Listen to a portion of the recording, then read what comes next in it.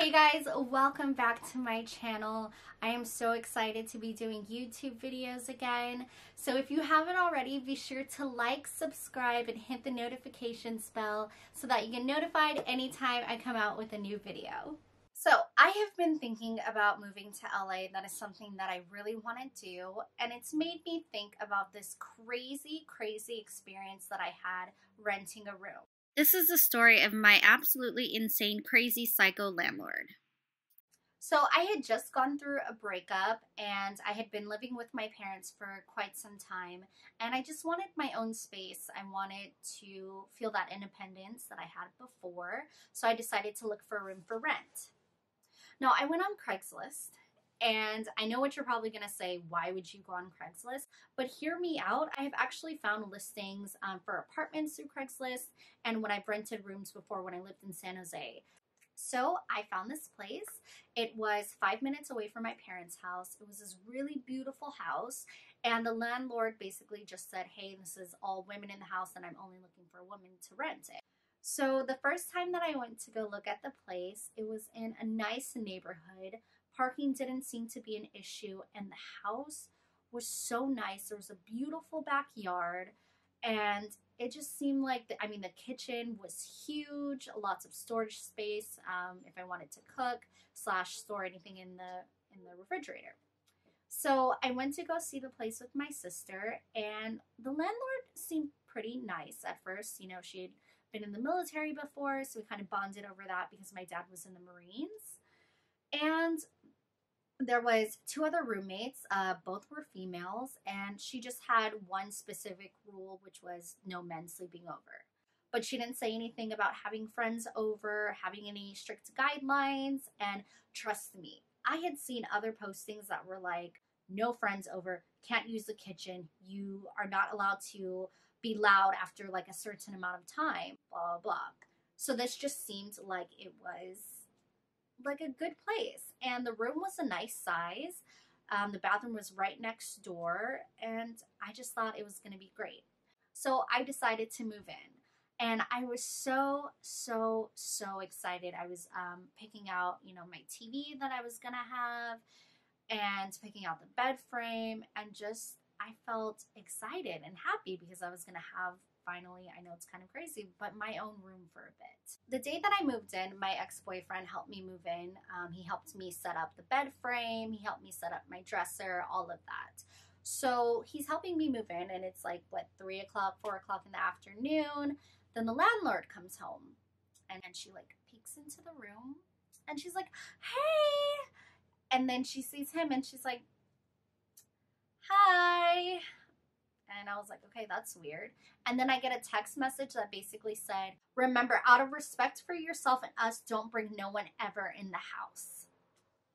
She never said that I could not have people over out of respect for myself and everybody in the house. So mind you, I had already moved in, and she has these specific rules that she did not say. So I had him leave, and I was like, that's weird, but it's fine.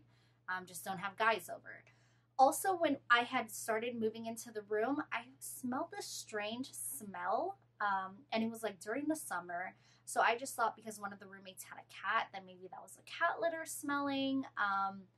But, I thought it would be fine. It wasn't really bothering me. Now, remember this because it's going to matter way later in the story. So the roommates, there was a roommate who was moving out, and then there was another roommate who had been living there maybe like a few weeks before I moved in. So I remember having the conversation with the roommate that was moving out. Hey, like, you want to tell me a little bit about the landlord, what it's like living here? And she's like, yeah, it's great. She really cares about her tenants. It's like a family to her. And I'm just moving out because I want to live with my boyfriend. Cool. So then that night I had the conversation with the landlord. I was making dinner, and I was sitting at the table because I didn't want to eat in my room. And she was like, yeah, she's moving out with her boyfriend, and I just think that that's not the way to do it. Like, why does she want to live with her boyfriend? But hey, that's her life. But I just don't think that you should live with a person before you're married. And, that's just me. Like, I set boundaries. I've been engaged like 7 times and married 3 times. You guys, she had been engaged 7 times and married 3 times. But you know what? That's not my business. Like, I don't, okay. So I just kind of went about my day and I, just like went to sleep. The next day, I get this text message from her. Hey, how's everything going? Do you need a dresser? I can help you with your dresser. I can help you set it up. Do you need towels? Do you need this? Do you need that? And I was like, oh, no, I'm fine. Thank you.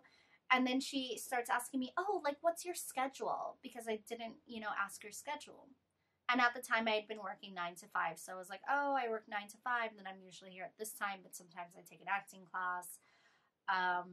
I think she was just like curious about my schedule, so that was fine. But then she starts getting really weird.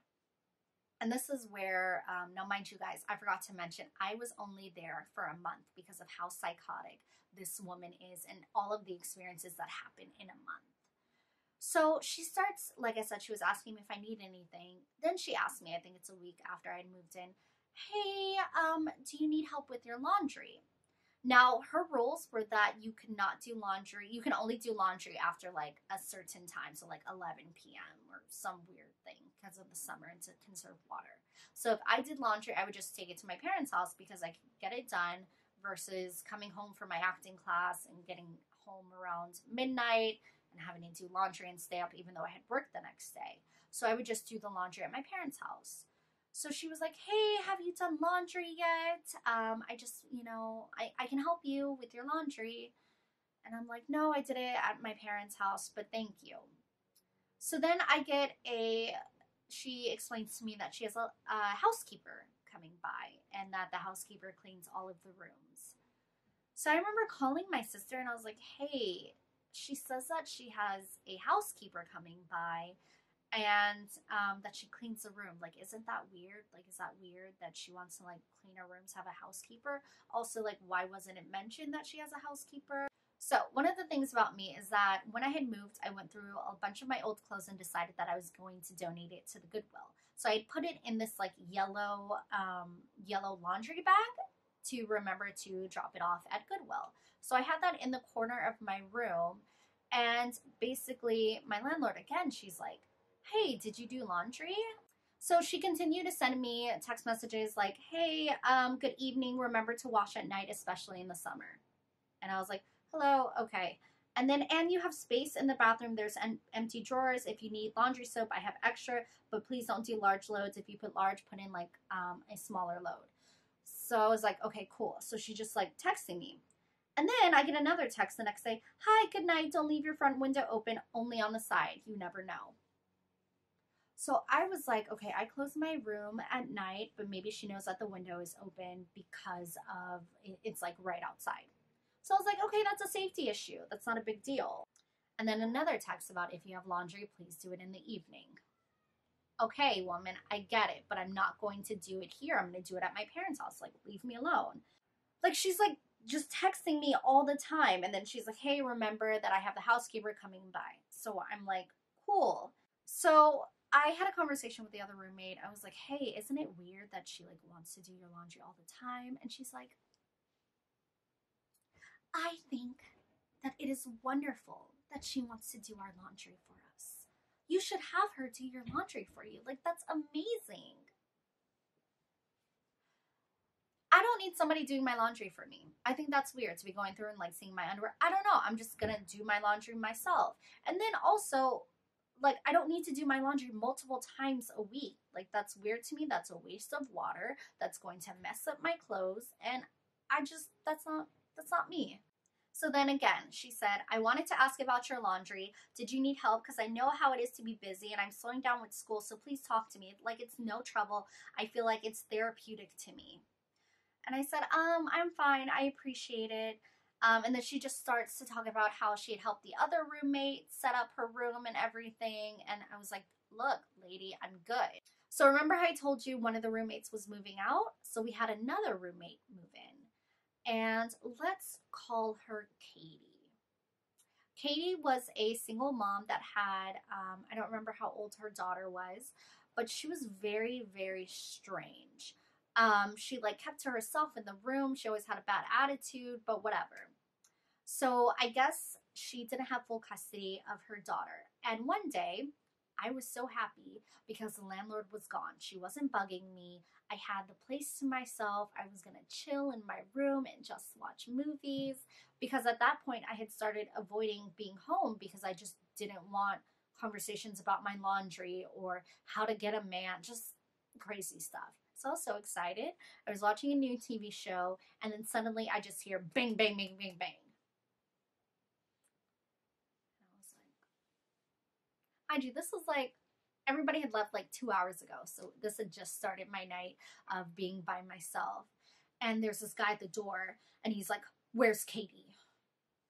And I was like, I don't know where Katie is. And he was like, she has her daughter and she's not supposed to have custody. Where is she? I saw on her iPhone that she's here. And I was like, what the? And he's like, I'm about to call Child Protective Services. I need to know, where is Katie? So I start calling up the landlord and I was like, hey, Katie's boyfriend is here and he's saying that she's not supposed to have the kid and he's saying that he's going to call Child Protective Services and have the police come by. And she's like, do not let the police come to my house. I repeat, do not let them come to my house. You need to make sure that the police don't come. And I was like, what? And then so I'm just trying to say, hey, I don't know where Katie is. Katie doesn't live here anymore. As soon as I find out where Katie is, like, I'll let you know. So he leaves, thankfully.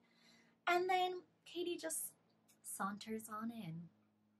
And I was like, hey, your baby's father came by and was freaking out because you're not supposed to have custody and threatened to bring the cops here. And she's like, oh, thanks. Yeah, he's just like crazy. Like, she didn't seem fazed at all. Like, I was the only one freaking out. And mind you, I was home alone and this guy was like banging on the door. And then the landlord's telling me not to bring the cops over. And I was like, cool. I'm glad that you are fine and that you are not stressed out. And I'm glad that I was able to handle that for you. Cool. So the next day, the landlord sent us all the texts that she wanted to have a conversation about like cleaning the house or something. So I was like, cool. You know, all of us were pretty good. We cleaned up after ourselves. The bathroom was always clean. Now, I don't know how everybody else's room looked, but mine was fine. And since I could not have anybody over, my drawers had not been fixed. So they were kind of like stacked on top of each other. But mind you, that's my room. And it gets weird and starts to get even worse. Then I start to get these text messages from the landlord. Hey, I know that you haven't done laundry. Please just tell me, is it in the yellow bag in your room? When did she go into my room? First of all, landlords are not allowed to go in your room without permission and they are supposed to give you 24 hours notice. So then did she go in while the housekeeper was there? Because I certainly did not give her permission to go into my room. And I was so stupid to not have a camera like my friend told me to. But that means she went into my closet because the yellow bag had now been moved to the closet and then she saw it. And then she texts me, I will not have disorganized roommates. This is especially important when you're seeking a relationship in the future. Men frown at mess. Believe me, that's how I got engaged 7 times because men love my OCD. I learned to maintain it and not go so crazy. So at this time, I had already started thinking that it's time for me to move out because I'm not going to continue to put up with this craziness. And by that time, I was already spending time at my parents' house all the time because I didn't want to be there. So I was like, what's the point of paying rent if I'm not going to be here? This is a waste of time. And I said, are you talking specifically about the laundry I've been picking up after myself? And those clothes are going to Goodwill. And she's talking about organization. And she says, the drawers, your bed, whatever else needs organization. And I'm still waiting for you to use the refrigerator. Please do, because I hate seeing it empty. You save a lot buying some groceries. Men relish organized, meticulous women. FYI. Why does it matter if I am cooking or not? It is none of your business what I am eating. It is none of your business if I'm buying groceries or not. So already you guys can see that she's just crossing the line. Like, this is too much. I don't feel comfortable in my own space. Like, I have a mom and dad. I don't need another mom. I don't need another person. And my own mom doesn't tell me that I need to fill up the fridge and that I need to be cooking and blah, blah, blah. And that's the reason why I'm single. And then she was like, hey, we're having a roommate meeting. When are you going to be home? And I was like, I don't know. I think I was like going to a party with my sister. I was so excited because I hadn't been out in a while. And I was like, what is this about? And she was like, the mess. And I was like, what mess? Um, and I was like, if this is in regards to my room, I do not appreciate you being in my room when I'm not home. Same as taking photos. Do not go into my room. And then she just like responds, we are all women. We need to be clean, whatever. So I ignore her. Later that day, I get this text message. Jakara, just know I made a call to your sister and I will be telling her about how you are living. How am I living? From the beginning, upon meeting you, I explained how I live and I will explain it to your sister too. So when the time comes and asking you to leave, you'll understand. So I like called her because I was like, what is this about? And then she was like, please no calls. I'm super busy with a client. Whatever. And I said, excuse me, this is getting out of hand. First of all, Jessica is not my mother because I had put my sister down as a reference. Obviously, bad idea, but she's not my mother. And it is very disrespectful that you went in my room without notifying me and also against the law. And I said, I'm moving out.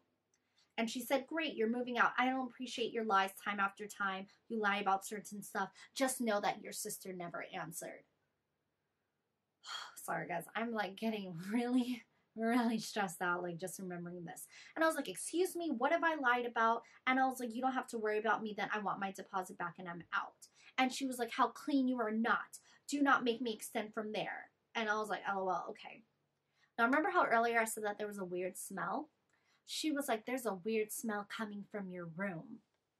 And I was like, there's not a weird smell. Probably the other roommates, because she has a cat in the cat litter and she leaves days on end. So I was like, no, I don't. And then she was like, remember, I will deduct cleaning services from utilities. And I said, no. When I moved in, there was a weird smell. I just didn't say anything because I thought it was the roommate and her cat, but it was not my room. It was like, that's a lie. We can go to court. I'll take you to court if you really like want to worry about the deposit. And I was like, what proof do you have that I soiled the carpet? What proof do you have? Me, the person that does not have a cat or a dog or anything. And she said, and I was like, this is ridiculous. I have put up with your crazy demands, with you going into my room illegally, and so much more. And she's like, the smell is your dirty clothes. Okay, like, let's think about this. If I were to have a bunch of dirty clothes, let's just say, I would have had to leave it in the same spot in order for that smell to permeate. During the summer, it would have to be soaking wet, and it would take time for that smell to basically permeate. And it wouldn't be a smell of cat pee, it would be like a smell of mold or BO, something like that. And I was like, again, why are you in my room? I did all my laundry. You would have no idea about my clothes being out unless you went in my closet, which was clothes that were going to the Goodwill that had already been cleaned and were fine. I have no dirty clothes because you have forced me to do laundry on your time. And she's like, I'm not in your room. I passed by and it smells. And I said, BS. You said my laundry. How else would you know it's my laundry unless you went in my room? And she was like, I'm assuming it's your BO clothes. I know, like, why was I going back and forth? I was done for going back and forth with her, but I was just really frustrated. And I just like told my parents, I was like, I can't do this. I'm moving out. They started helping me move, and I really would try to like move my stuff when I knew that she was going to be in class because I just didn't want a confrontation with her. I didn't want to deal with that. And then we just moved everything else out, and she gave me back part of my deposit, and I just was like, you know what? I don't even care. So that really scarred me in terms of roommates and finding a place to live, because it's crazy that a landlord can do a background check on you, but you cannot do a background check on them. But this woman was absolutely psychotic. It was disturbing my peace, disturbing my living situation. And basically, it's like, you guys, we have rights. If you're renting a room, you have rights. It doesn't matter if it's a house or an apartment. Your landlord is not allowed to go into your room without your permission. Your landlord is not allowed to put those crazy demands on you, and especially demands that were not in place before I moved in. Yeah, that was just like a really crazy time. So if you guys are looking to rent a room, be very careful. Be really careful about who your roommates are, and also know your rights, and get a camera. That's an important thing. So that was my crazy landlord story. And if you guys have a crazy story, write it below, comment below, let me know. and just really know your rights.